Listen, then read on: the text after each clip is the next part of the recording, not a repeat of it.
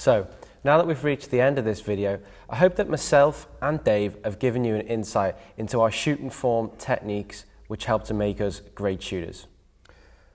More than insight, actually, the way I look at it, some of the stuff we've shared might actually get us banned or thrown out of some of the professional organizations that we've joined. Our peers aren't going to be too happy with completely spilling the beans and blowing the lid off this stuff. But it's got to be done. Because ultimately, I feel in this game anymore, there are no secrets. We can teach you everything you need to know. Heck, we could even set your bow up identical to ours. But in the end, when you stand on the line, you've got to be the one that executes the steps and follows through. The aim of this video is not simply to act as a one-time thing. What we've hopefully created for you here is a reference guide, something which you can refer back to on a day-to-day basis in order to check that you're following our methods and you're doing it right. Consider it almost another tool in your arsenal, just like a set of Allen wrenches, a bow square, another sight, spare stabilizer, anything. Knowledge is a tool, and that's the most important thing in learning to excel and push yourself to levels that you truly desire to reach. So if there's a particular flaw or problem in your technique, it might be worthwhile for you to just revisit that one particular chapter and just refresh yourself on what mine and Dave's ideas were. And hopefully this will be a good guide in the right direction for you. On behalf of Liam, myself, and the entire Bowstring Media team, I'd like to thank you for taking the time to enjoy this video. And we hope you've enjoyed watching it just as much as we've enjoyed making it. Hello. Welcome to the White Film Studio. We're going to talk absolute for the purpose of this DVD today. So, who better to talk about than my friend Dave Cousins here? Pretty much the king of all Most definitely. No, like, because watch it'll raise the whole... It's nice. Where's my snare?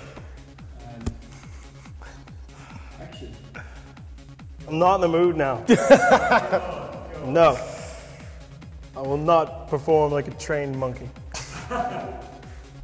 Or I can bring the shoulder up, which totally this whole chapter, because you should be explaining this. Yeah. Not me. I did think that.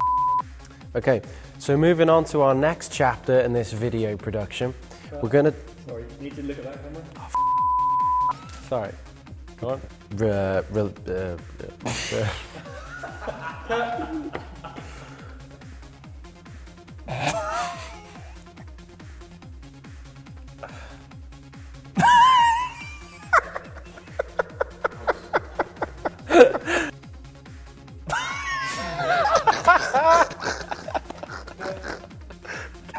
Look at that, he's over there. Okay, so hopefully we've, I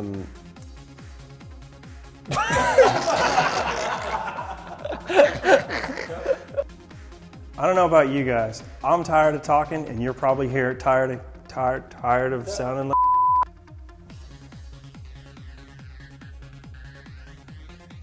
I don't know about you guys. You're probably tired of hearing me talk, just as tired.